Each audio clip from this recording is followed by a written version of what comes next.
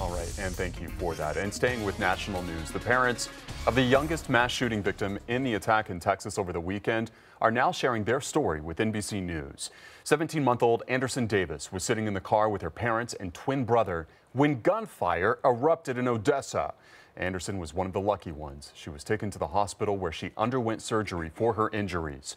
Her mother, Kelby Davis, says that she jumped right into the back seat to protect her two twins. So as I was climbing over, I saw a bullet hole, and I just thought I have to cover up both of these babies. So the way I was climbing over, I saw our son first and didn't even think about anything being wrong. And when I looked over at our daughter, she was just covered in blood, like so much blood. I couldn't even tell where she'd been hit. Thankfully, she is back home with her family, and tonight her parents say they're relieved. Yeah, so sweet.